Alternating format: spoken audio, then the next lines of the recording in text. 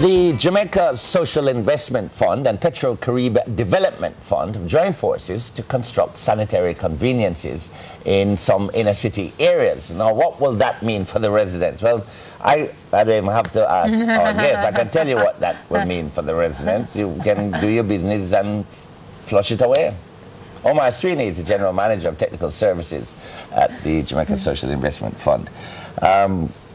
I won't ask you what that will mean for the residents, but where exactly do you plan to put these conveniences? Because I don't think we have enough in Jamaica, which is why you see people doing their business up against a wall or whatever.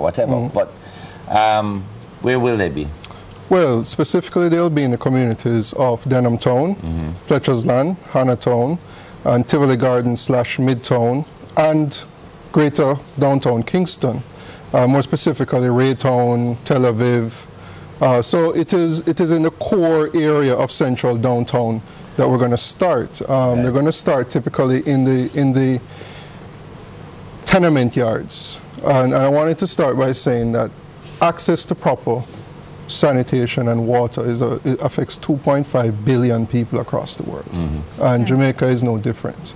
And so we're faced, however, with a problem of scandal bags, kiting as it's known. And many of this, it gets into the gullies, ends up in the harbor, that sort of thing. I'm sorry, kiting? Kiting, they do their business and it's put in a scandal bag and thrown, right? And so what happens is that everyday Jamaicans going about their business in these inner city, high density population areas, right? So they have to be stepping over. The potential is there for disease, absolutely, and so on and so on. Absolutely.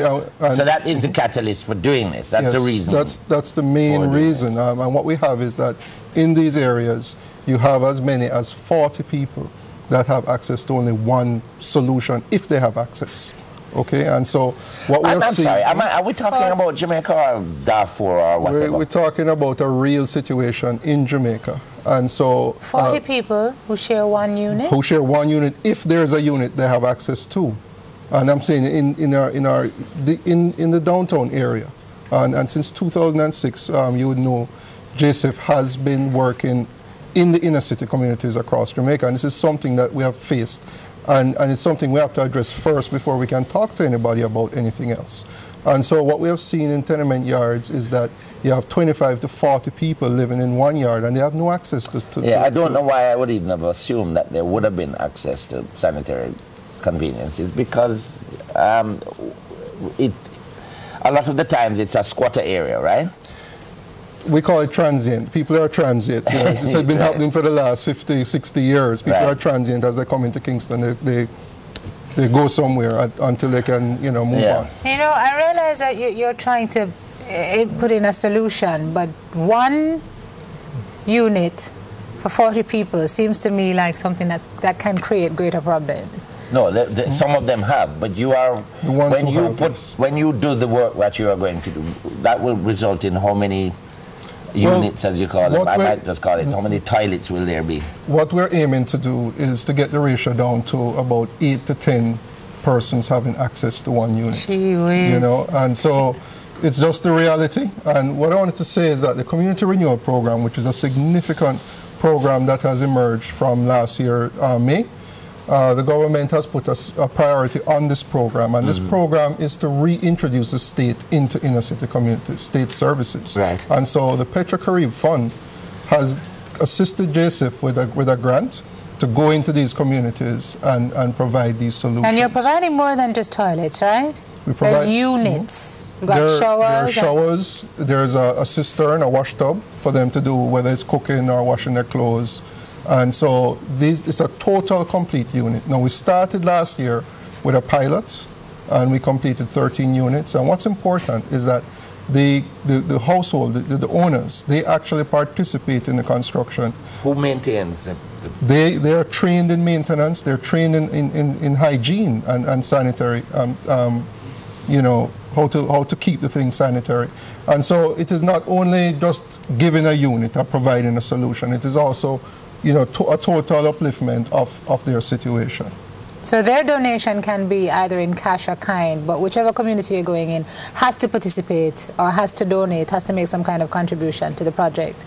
Yes, So they do. Right. So the ongoing project now, I understand you have folks who are helping to dig land and helping just getting involved in the work of it. You know, frankly, you know, it's a personal situation, and people are they're quite eager to participate in getting it done right. Mm-hmm. We found that the quality of the units that are provided is good. They're well maintained, and also the training portion that comes with it. And so, I mean, you know, what we need is just more money so we can really, you know, get to a point where... Well, I was going to ask you if this isn't like putting a Band-Aid on a throat wound that is gushing. Because ultimately, the ideal situation would be to house these people properly. But that's beyond our means at the moment. So this is seen as a next best thing? No, I guess it's a start. The question is, what is the greater good?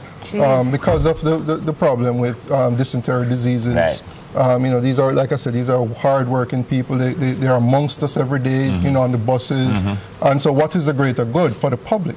And so the greater good for the public is to ensure that as best as possible we provide these solutions. I also want to point out that to assist the communities, because it's done through our community-based contracting model, where the community actually manages the funds and everything. And so we've gotten tremendous support from the Rotary Club of Downtown Kingston.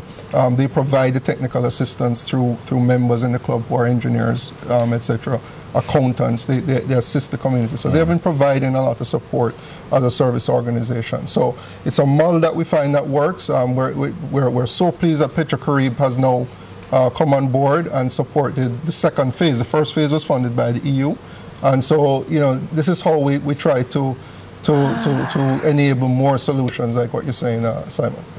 This is very depressing. All right, so it's five of them? Where are our politicians?